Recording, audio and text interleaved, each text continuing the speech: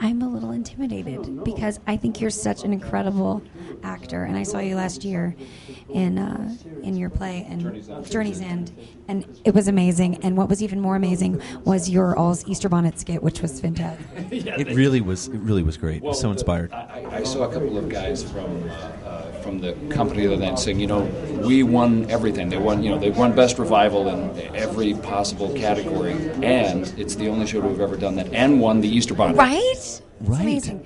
But on to Gypsy. It's a play last year, a musical this year, and you're playing Herbie, which is the character that I always feel is completely overlooked, but the most crucial character for I believe to really push the story and to push Mama Rose in the direction where she's going. And I'm really happy for you that you were acknowledged. Thank you. Yeah, it's a great role. I have heard it called thankless, but right. Yeah. Yeah. Thank you. Thank that. Yeah. That's a lot of thanklessness right there in your hand. Exactly. As an audience member, I personally like to see a continuous story, Sure. and I like to see characters that are grounded in reality. And stopping a show for a number sometimes distracts me. But there's the differences between Dainty June doing Moo Cow. No, absolutely. Yeah. And there are these. I mean, it's such an interesting mix of styles anyway, because the vaudeville is woven into the story, the burlesque is woven into the story, and then there are times when the scenes take on some of those qualities, but it's done so deftly. This weaving in and out, and through the tapestry of the story. What were you saying? You're on Actor Studio. It's just so masterful. Patty and I, there are a few moments off stage. We'll just sit there and go, look how they've done this. The three of them. Look how the construction is just. It's amazing. It's and amazing. You go from the the Dainty June and the Mook, Sure. the whole that whole thing, and then you go right into the Granziger's office scene. And then the play takes this dark turn, Absolutely. and slowly, and then by the time you get to, everything's coming up roses, this really happy song that happened, which is a big, anthem of denial. Right. Totally. What's this? She's going to make this new plan, and coming from the lowest place that she could possibly come from. And everybody ends in, like you said, terror. Well, even for you. It's cold, white, hot terror. It's absolutely, oh my God, what hell, what fresh hell is this? Exactly. Could be your moment to actually have a relationship with her is completely... No, it's completely obliterated by, this unrelenting desire. But as you say, I think that's what people recognize. They go, oh, I understand this. It's, that hasn't gone away. If we live in New York City and it's, full of Mama Roses. Every day, every minute of it, exactly. Every energy, you feel it. We all have a little of it, Mama Rose. We all have a little bit of Tony and Mama Rose in us, I think. I just wanted to... Yeah, exactly. There's a little bit of Mama Broadway Rose in everyone. A little bit of Broadway in everyone. Yeah, exactly. There's limited degrees. I'm going to head after this. I just wanted to say very quickly about what I was so touched by your performance, and all of you, certainly the core family, the family of the way, I don't know if when you guys rediscovered it, it's so strong, the dynamic between it. Again, that's what made it so painful. Well, I certainly hope so. I mean, one of the things that Laura and I talked about is that Herbie's leaving is a betrayal in itself. It's a betrayal of his fatherhood to Louise. Yes. That she shunned huge him. moment. Sure. Yeah, it's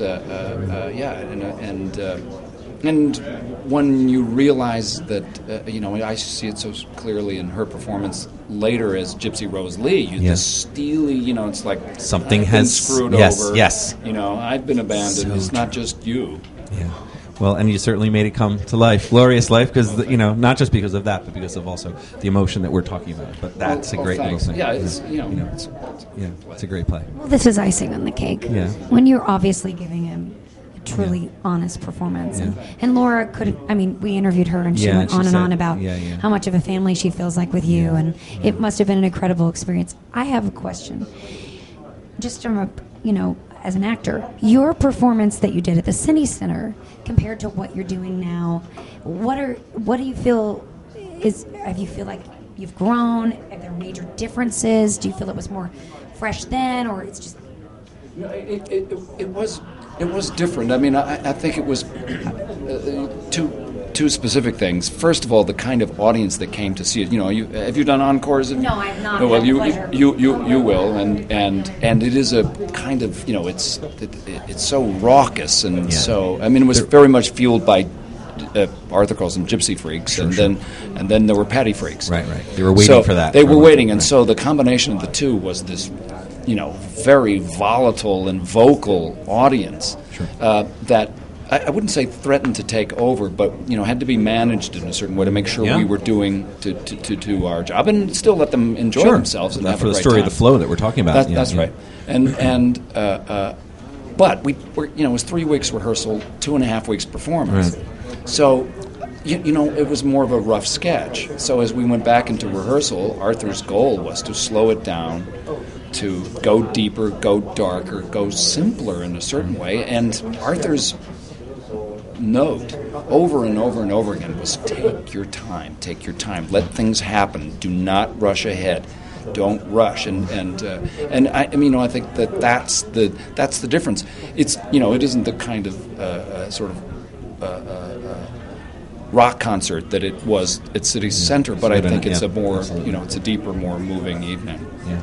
I mean, the audience does bring that kind of hysteria with it, which gets you going and all of that.